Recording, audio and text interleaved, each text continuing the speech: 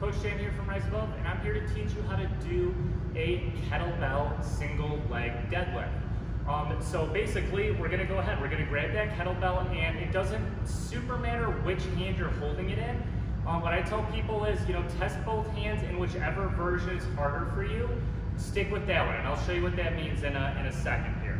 So I'm gonna go ahead and grab that kettlebell, and I prefer, mainly because it's harder for me, whatever hand I'm holding that kettlebell in is the leg that's planted.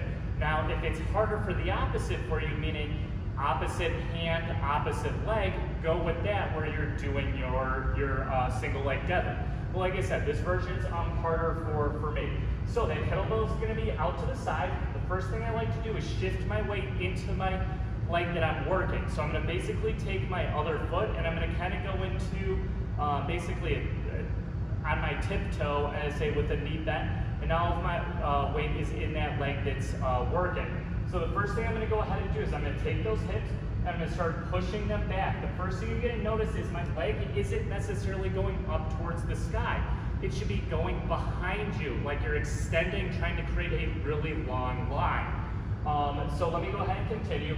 So pushing those hips back, and really making sure that I'm feeling it in the back of my leg. You only need to go to the point where you feel it in the back of the leg before coming on back up.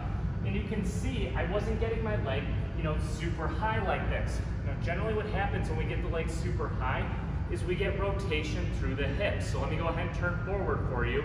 We basically, when we're on the leg, we don't want to open the hips. We want to keep them nice and square to the floor as we're doing it.